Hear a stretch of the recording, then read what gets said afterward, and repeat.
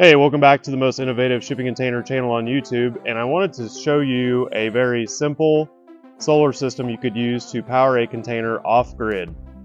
Now, our company name is Simple Shipping Containers, so this is a simple solar system, and I like to keep things really simple and affordable for the customer, and this is right in line with that, but it's still a very nice system. So, this would charge phones, run lights, it's not going to run air conditioning, and this is a little bit smaller panel than we're going to run on top of the container, but this is 24 volts, and I'll go through that. So if you plop a container down out somewhere that's maybe rural or a hunting lodge, or it's out in a farm field and you want lights, or maybe to charge some tool batteries, phones, you could run a microwave off this if you wanted. So high wattage items for short periods of time, this would work great for that. And I think it keeps it affordable, but it's all really good quality stuff. So basically, we've got a hybrid 1500 watt, I think it's 2000 watt max hybrid charge controller inverter. So the charge controller for the batteries and solar system is built into this inverter. This is a eco-worthy MPPT charge controller, and we've got the eco-worthy 12 volt batteries. Now, on these simple systems, I don't use 48 volt batteries because most of your 48 volt batteries are for bigger stuff, and you don't really find a lot of 48 volt small batteries that would be appropriate for this system. All my other solar stuff, anything bigger, I use all 48 volt because all your wire is thinner. It's just a cleaner way to do it, and most of that stuff's all 48. But in this case, we're going to run 24 volts. So there's not a ton of 24 volt hybrid solar inverter chargers on the market. This is one of them. So this is an Amazon product. This is about 250 bucks. These batteries are like, I want to say 100 bucks a piece. The batteries are 30 amp hours a piece at 12 volts. So that's going to give you 360 watts or 0.360 kilowatt hour. And there's two of them. So that's 720 kilowatt hour or 0.720 kilowatt hour of total power. So you can run a 720 watt item for 1 hour off these batteries if you had no incoming power from the panel. So like I said, with this system, we're just looking to charge batteries, run lights. You can run this LED strip, just with a 48-inch LED. This is going to light the container up really well. I think this probably pulls 5 watts, 8 watts, something like that. It's LED, it's very bright. So it's going to run this light, I mean, just for days with no charge. And like I said, charging batteries and things like that, this is going to work great. So basically how this goes, you can see with a 24 volt system, we've got our batteries wired in series. So we've got negative, positive jumped over to a negative, and then the positive and negative going to the inverter. This is your battery input. This is your PV or solar panel input. That is like a 20 or 30 watt gate solar panel, 24 volt. You need to make sure if you're running a 24 volt system, you run at least a 24 volt panel. This is an MPPT charge controller. So if you ran a 36 volt panel, this would be okay. It will jump the voltage down appropriately. MPPT means that you can run higher voltage panels in strings or singly into the MPPT, and you don't have to mate that perfectly with what the voltage is of your battery system.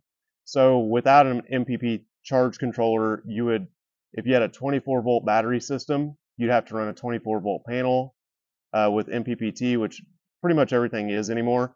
You can run any voltage of panel that the inverter allows come in. I think this inverter allows up to 150 volts, but we're not running anything big on this at all.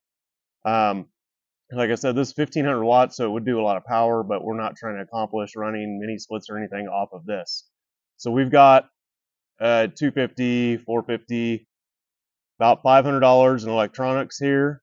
We will mount this on the wall in a box in the container with the batteries. It does have just a regular 120 outs on it. So we will run those into a junction box and then run conduit in the container. So we'll run 2 or 3 or 4 outlets, a light switch, and the light, and that's it. Then we will put the panel on top of the container. You can come into the container with your solar panel wires. They make waterproof glands that you can bolt onto the container, or you can go through one of the plastic vents on the container if you don't want to drill any more holes. I don't really like drilling through the walls of containers, especially new ones, if I can avoid it. So there you go. That's the system. So we will add this onto a newer used container. It'll be totally self-sufficient. So someone walks in, like I said, they want lights, charge some batteries, put it in an area, and just have some power out there. This will accomplish that. You could always upgrade panels and batteries with this system. This inverter is good, up to quite a bit of wattage. So this is a really good way to run one of these systems and get your feet wet with solar and understand the process and how everything works. This sort of system is what you would run, let's say a light out by your shed where you don't have power. You'd run a little system like this to run that light. The other thing I want to say is they're on Amazon, they are selling solar motion lights. They look like street lamps, and let's say they're 2 feet long and a foot wide. They are rating those things at 1,000, 2,000, 3,000 watts, and they're saying, they'll run 30% power through the night, and then when motion hits, they will come on to 100%. And the lumen rating on those lights is like the most popular ones I saw on Amazon. The lumens on that light were like 250,000 lumens. Well, I can tell you right now, these two batteries, they're about 10 pounds each. I don't think those lights even have this amount of batteries in them. But if you were to put these two batteries in a motion powered light with this size of panel on top, this is pretty similar to what the wattage is on those lights that they're selling on Amazon. Again, these are motion LED, like shop lights. They kind of look like street lamps. These batteries would run that light. That's 720 watts of power. If that light is what they claim it is, which is like 1,000 watts or whatever, it would run that light for 45 minutes. And at 30%, it would run it for a couple hours. So they are way over claiming what these lights are doing. I have some 400 watt parking lot lamps out in my lot, and they're 56,000 lumens. I got them off Amazon. They are big, heavy duty lights, and they're extremely bright. They're pulling 400 watts, and those things are way brighter than those motion lights that they're selling on Amazon that they're claiming to have 150, 250,000 lumens. So just watch what you buy. It's not possible to put enough battery in a lamp up in the air that's not going to weigh 100 pounds to give you any sort of really bright light. It's just not possible. The lithium batteries weigh what they do, and there's no way around it.